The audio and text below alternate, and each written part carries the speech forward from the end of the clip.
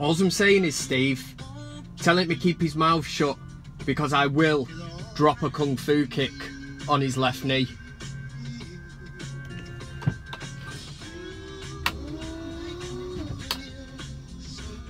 Check this shit out! I bet you weren't what? What was I gonna say? I bet you weren't expecting to see me on a Wednesday. This is VanCam. It's Kevin Ashford, Kev Ashford, whatever you want to call me. Peter Crouch, Teabag.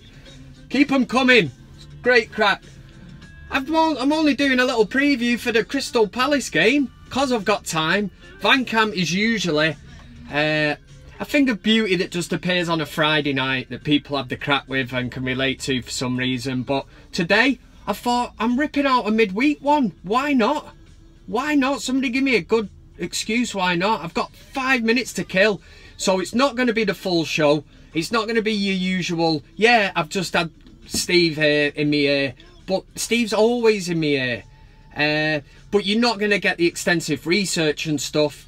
I'll leave that till Friday, because I'll talk about the game, talk about the Palace game, which is this evening, a look ahead to West Brom. But Crystal Palace is tonight. Mkhitaryan's out. Gutted, man. Absolutely gutted. Over in Dublin last weekend watching United against Tottenham. Thought it was a great performance. And Mkhitaryan running the show, and that prick Danny Rose manages just to catch him. Done a cynical foul. Twattish, I'd call it. Not cynical, actually. He knew what he was doing.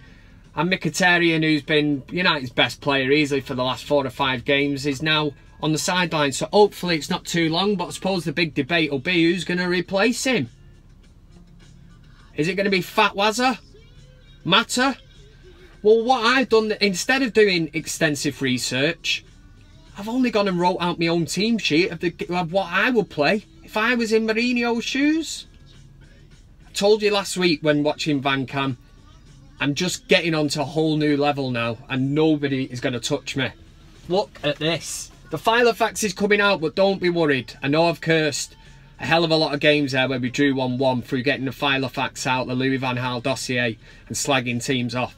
So I've reverted not to doing that. It's worked against Tottenham. I'll keep it up.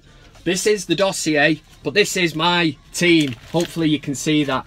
Try and put it here, because I've got no fancy, what do you call it, sort of things to put on the screen, you know.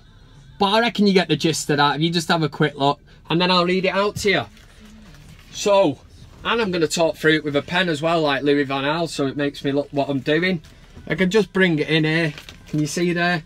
This, we've got David De Gea, Daley Blind left back, Darmian right back, Bailey, who's back and in top form, innit? Looks like he's not even been injured.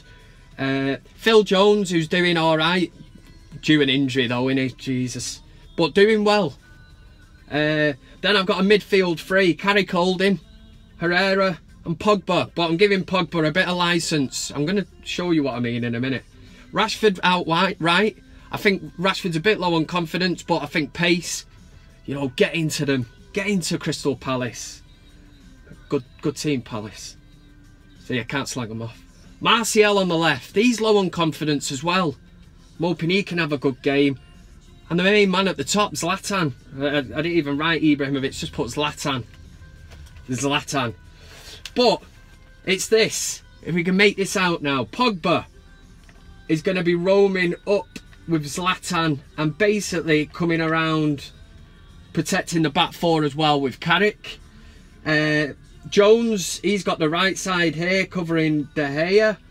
And again on this side, Daley Blind's going to be pushing up.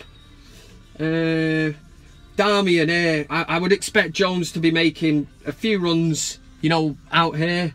And again with Pogba, because he's left-sided, you know, make them runs. Make them up there, Pogba. Good lad. And then, I mean, at the tip here, we're looking really, if Zlatan can expose the space in behind this Crystal Palace team, if he can just make a little run out here, you've got Rashford. Rashford's just below. I hope you can see what I'm getting at here, because research is a big thing. And to come out with a team plan like this, I mean, if I was Mourinho, this is what I would be bringing out to the players, saying, lads, pinning that on the board and saying, look, just do your jobs, for Christ's sake, get 3 points, and let's look ahead to West Brom. But like I said, I'm up to 5 minutes. Talking shite for 5 minutes, I don't know how I do it. The only reason I've done it, few people ask me. In fact, if I be serious, 3 people ask me, would I be doing a midweek one? I've never really done it. I've always stuck to the Friday. I cover what happened in the week and look ahead to the weekend game. I'm still doing it on Friday. That's going to be the main one. And get involved.